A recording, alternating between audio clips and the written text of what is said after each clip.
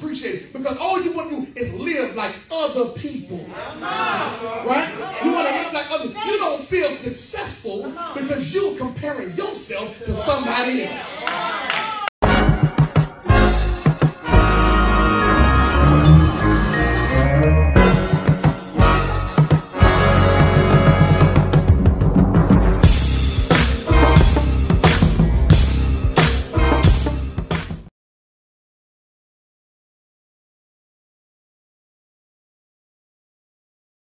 Y'all say what y'all want to say, and the Lord off the chain.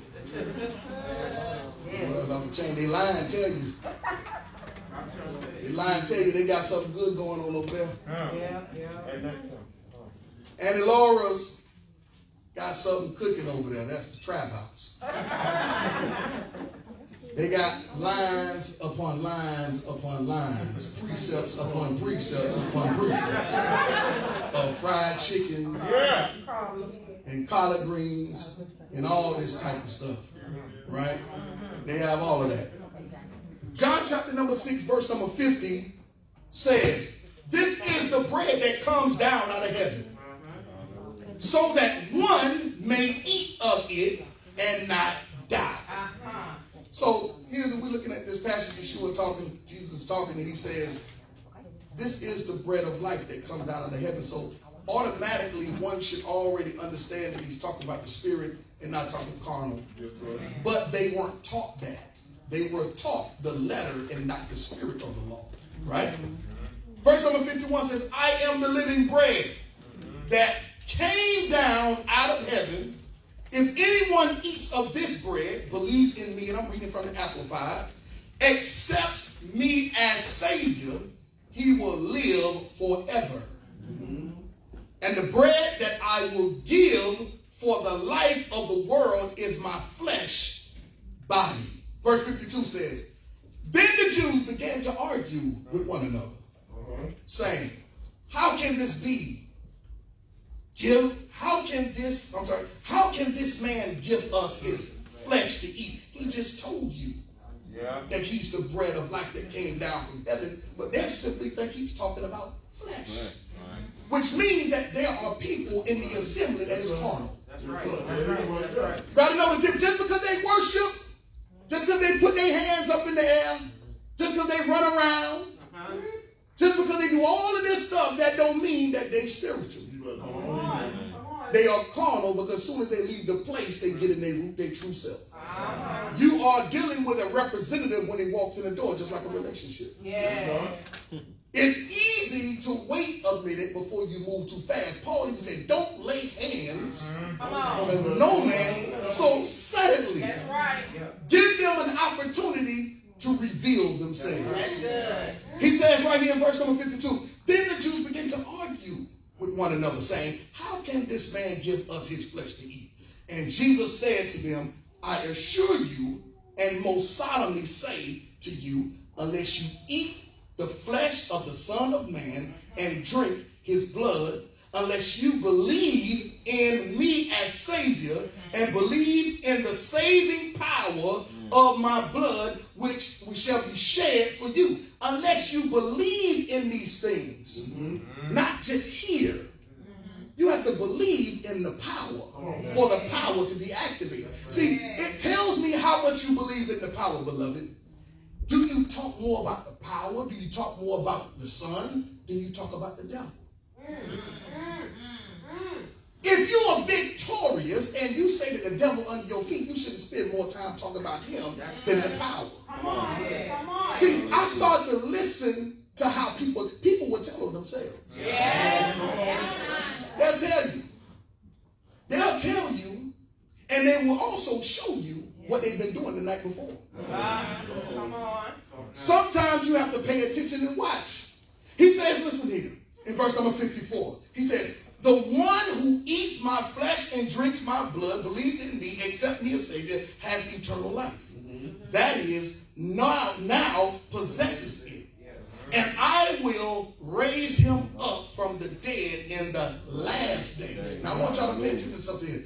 You have to understand, most of us, we know about the 12. He's talking, there's about 72 disciples.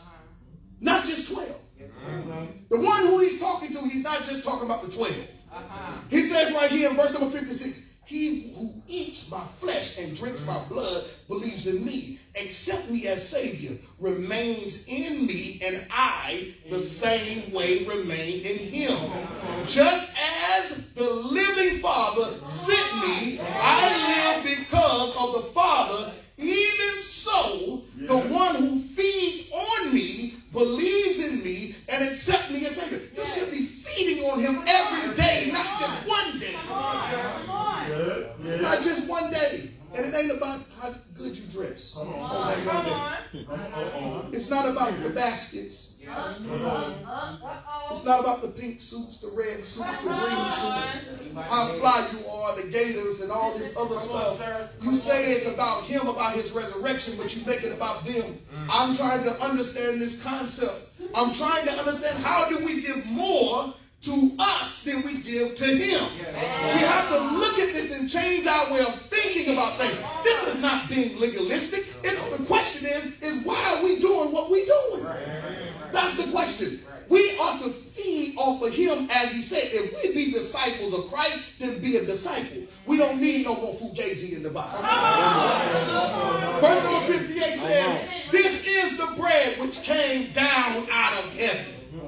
This is the bread which came out of, you're used to hearing the story about eating manna that came down from heaven as a temporary, as a foreshadow. But the true and living bread that will supply, that will fill you up, he is the bread of life. Man shall not live by bread alone. Man shall not live by just manna falling from heaven. See, you know what manna is? Manna is living from check to check.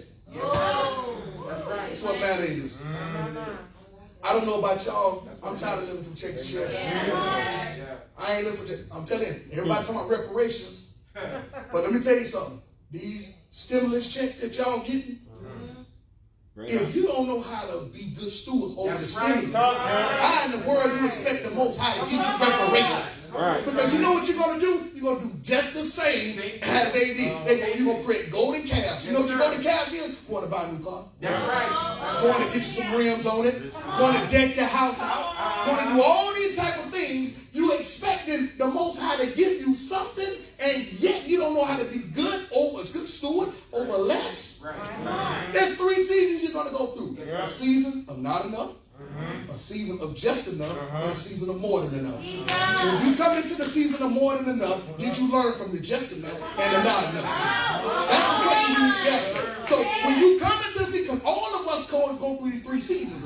Once you get in that season of more than enough, I'm not going back to the season of just enough. I'm not going back to the season of not enough. So just because I got it, that don't mean I gotta go buy that steak. Just because I got it, that don't mean I gotta go buy that steak. We eat sandwiches tonight, honey. We eat sandwiches tonight. Just because I got it, I ain't got to go buy the flat screen TV. I'm sorry, I will watch it on my phone. They got TV apps and everything on the phone. I'm not going to buy it. Now, you do what you want to do. I'm not trying to control you or tell you what to do. But here's the thing. Don't come running to the pastor when your life's about to get cut off. See, this is the problem. This is what I'm saying. Most people, it's not an emergency when they come to you. It's been 3-4 months that they know that they didn't pay their light bill. Here's the thing also. What did you do with your money? What did you do with your money? Right. You got your stimulus. You got your first of the month. And you got your check. Yesterday we was at the mall. The mall was packed. It's Easter weekend. It's stimulus, and folk got paid. Yes, sir. The mall was packed. The mall was packed, and on today, the church is empty. Hey! Mall is packed, and Wednesday night service, the church is empty. Let's be real. Let's be real. Let's be real. Are you still down? Are you still down? Or are you just riding and dying based on circumstances? Verse 58 says, just as the Father sent me and I live because of the Father, even so the Son, even so the one who feeds off of me, believes in me, accepts me as Savior, will also live because of me. 58, this is the bread which came down from heaven. It's not like the manna not like the manna that of our fathers ate, and they eventually died. Yeah. You know what? They died. They complained. That's what they did. See, let me tell you something. Murmurers and complainers don't go into the promised land. I don't need murmurers and complainers around me. That's right. You don't need them in your life. That's right. Here's the thing. They complained about not having enough. The Father sent more than enough, and they got tired. We tired of eating bread. We want some chicken. We want some chicken. Most I said, okay, all right, cool. Here go you some chicken. Then they found something else to complain about.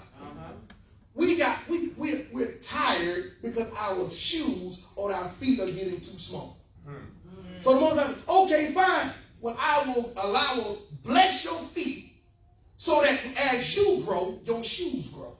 And then they got tired of the clothing. They got tired of the meals. Then they started talking about when we were back in Egypt. We had collard greens, yams, macaroni and cheese. We had fruits. And now all we got is manna and chicken.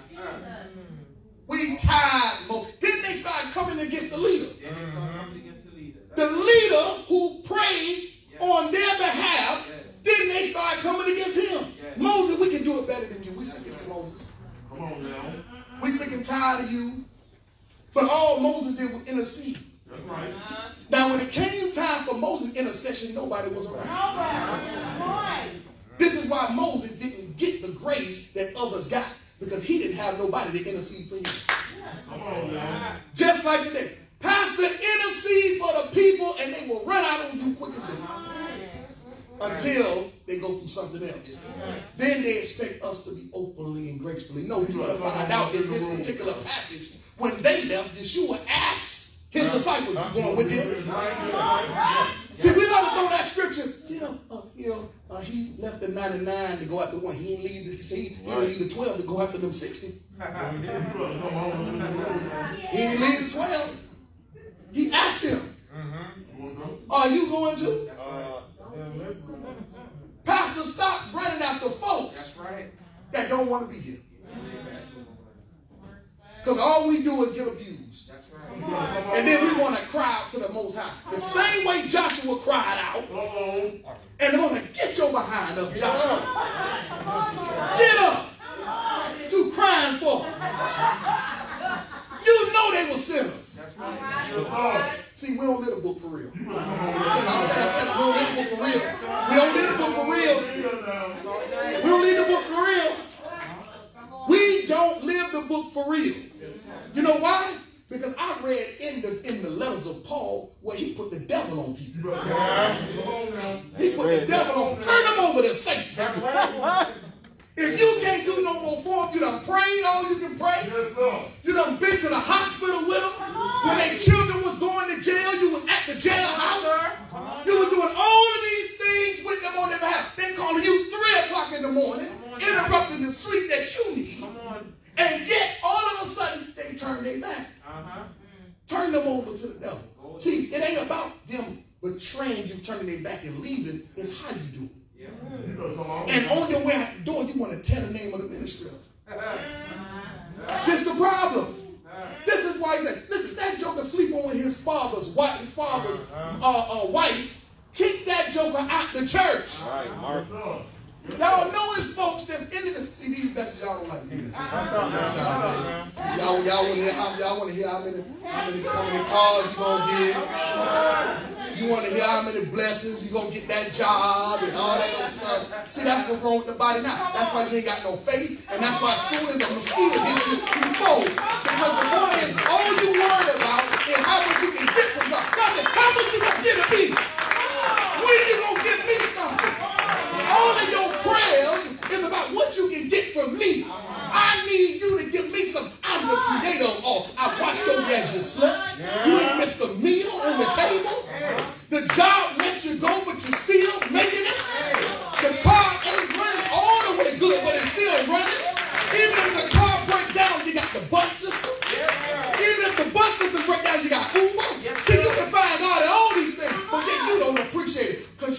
what you want. He said, I supply all your needs.